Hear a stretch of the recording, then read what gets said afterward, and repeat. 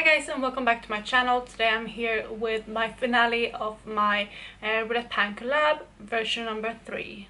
So as you may have noticed, I did not upload my latest updates, and that is because I was swamped.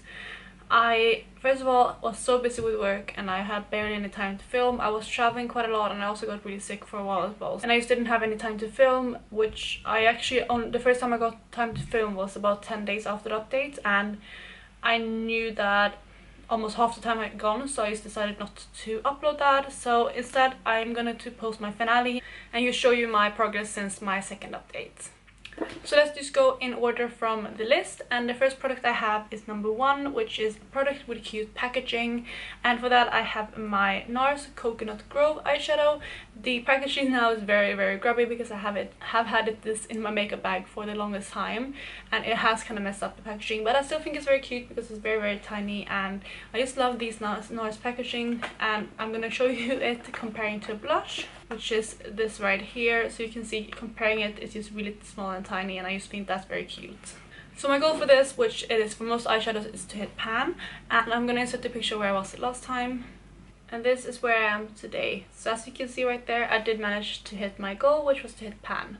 I actually did hit pan on this before what would have been my third update, but I just, like I said, didn't upload that video, so I've had pan on this for quite a long time, and honestly since hitting pan I haven't really used this much at all. I don't use shades like this very often, like this really dark shades. As you can probably see from the dip on this eyeshadow, I mainly use this as an eyeliner. It is a beautiful shade, it's good as an eyeliner, it's really dark and pigmented, and it actually looks quite nice. This is one of the best kind of dark browns that I have, because if you don't want to use a black but you still want a really intense kind of shadow to use as liner, this one is a really good choice, because it just shows up really well and it's a very good pigmented brown. I am glad that I hit pan on this because I've had this in my collection for quite a while. I will still keep it, although I haven't reached for this since I put it away, because I do have a use for it in my collection. It's just that I haven't really been feeling like dark eyeliner, kind of shadow liner recently. I've been feeling these more kind of light eyeshadow looks, which I'm wearing today. So yeah, that's why I haven't used as much, but it is a beautiful shade. I'm going to keep it, and I'm just happy that I managed to hit pan on it. Next up we have the category as drugstore product, and for this I added in a lip gloss last time, and this one is the Maybelline lip gloss in the shade Rose Diamonds. This one's one of their water shine glosses. I'm not even sure if they make these anymore, but yeah, I had this for a really long time, but I'm going to show you where I started and where I am today. So as you can see right there, that is where I was when I started, and this is where I am today. So I don't have much progress for about 2 months of use, and that is an explanation for that, and that is that I don't like this. I wore it a few times, but it's just really gritty, and I don't like the color on me, and also it is really old, so I don't really feel comfortable putting this on my lips anymore. So I just decided to stop using it. I just decided to not force myself to use this in order to finish it up, because I knew that if I didn't have this in this project I would definitely declutter this from my collection straight away after wearing it the first time. So that's what I'm going to decide to do. I decided to stop using it, and I'm going to declutter this after this video. So yeah, that is this product, and I'm quite happy with it. I know that I didn't use this very much, and I probably could have used it more, but I'm very pleased with my choice to declutter this instead, so this will be leaving my collection. Then moving on to the third category, we have a product of your choice, and for this I chose one of my ColourPop Super Shock shadows, and this is in the shade Lightning Bug. So I'm going to insert the picture where I was last time with this product, and this is where I am today. So as you can see, I did manage to hit pan, and as you may know, for these shades or these Super Shock shadows, my goal is always to wear down the pan evenly and hit pan, and I feel like I did that. So because these are quite easy to kind of move around and dig a hole in, I always try to make it more even before I hit pan, which, like I said, I did. I'm really happy to hit pan on this. I love this shade. I put this in here because I thought it was really nice summery shade, and it is. However, it's also quite a specific shade, and I got really tired of wearing this all the time, so I'm really happy to still have it in my collection. I'm just happy that I don't have to wear it every single day now. But this went really well with my eyeshadows in my Pandos eyeshadows project at the time when I rolled this in, and for like the next couple of months. So I'm really happy to have had this in the project. but like I said, I'm just kind of over this shade for this moment, but I'm sure that I will reach for this tons because I love this shade and it's really, really sparkly and special. So yeah, I do recommend this if you're into these kind of warmer bronzy golds, because I love having this in my collection. So yeah, that is another goal hit for this project, and let's move on to the next product. So for the next category, we have a product you regret buying, and for that I chose to put in my NARS Radiant Creamy Concealer in the shade Honey. The reason why I put this in is not because of the product itself, it's because of the shade. This shade is very, very peachy, and yeah, it just doesn't really go with my skin tone. Even when I had a tan, it's still just off in the kind of shade, so that's why I put it in. But the way I've been using this is basically as a color corrector. So I've been using this underneath my eyes and also to kind of prime my eyelids, and that's been working really, really well. So I'm gonna show you where I am at the moment. So as you can see, this is where I am right now. It may look like I have some product left, and maybe I do, but I did take out the stopper, and hopefully you can see in there, if my camera will focus on it. Not sure my camera wants to focus on that, but in there you can probably see that I don't have much product left, and you can probably see that in the tube as well. So I am considering this done. There is a little bit left on the bottom where the one can reach, so I may kind of use a different brush to use it up, but like I said, since I don't really like the shade, I may not do that. I haven't decided yet, but either way, I can't get any more product out with the wand, so I do kind of consider this done. So I'm really happy to have another goal hit, and this I did hit my goal on about a week ago, I think, so it does take quite a while, like a month and a half, to hit my goal.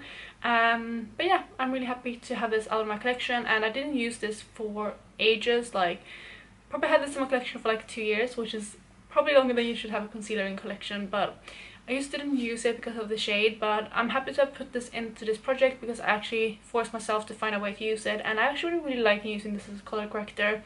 I definitely won't buy it again in the same shade, but yeah, I'm happy to have found a way to make this work for me, and I'm also happy to have finished this up. So we have 2 more products in this project left, and they are both eyeliners. I've had this in since the beginning of this round, and this one is the ColourPop cream gel liner in the shade Punch. So like I said, I've had this in the project since the start, and it's beautiful eyeliner. I really like it. I actually I'm wearing this today. It's kind of worn off because I've been wearing this makeup all day, but I'm wearing this on my waterline today, and it's beautiful. Again, kind of similar to the Super Shock Shadow. I got a little bit tired of wearing yellow on my waterline, but yeah, I'm still really happy to have this in my collection, and I'm going to show you where my progress is. So as you may know, with ColourPop's eyeliners, they easily kind of break at the base of the eyeliner, which this one has done. So unfortunately I won't roll it up because it falls out really, really easily, but I'm going to show you where I am on the paper. So you can see right there, that is where I was last time. That was my goal line, and I'm now there. So I did manage to hit my goal and a little bit more, which I'm really, really excited about. So overall, I kind of used up a bit more than a third of this product. I'm just happy to have gotten some more color into my routine. I do have quite a few of these. I bought almost every color, or like colorful eyeliner from them, and I'm happy to have them. I've mainly been focusing on this one, but I may kind of try to focus on the rest as well, just to get some use out of them before they dry out. But I'm really happy to have this. I think this is quite a wearable color to wearing a waterline. But yeah, I'm glad I managed to make so much progress on this during the last month, because if I didn't have this in the project, I probably would have reached for this maybe once or twice. So I'm glad that I kind of made myself use this more and kind of be more creative with my makeup. And then for the last product that I have in this project, we have a sample deluxe size item, and for that I chose my Marc Jacobs highliner in the shade Black Core. So this is kind of like a mini eyeliner pencil, and it's just one of those roll up kind of things. So this is what it looks like. It's just a black eyeliner. Again, I'm going to show you on my paper where I am at the moment. So you can see right there, there is my progress lines, and this has also been in the project since the start, but you may also see that there's only 3 lines.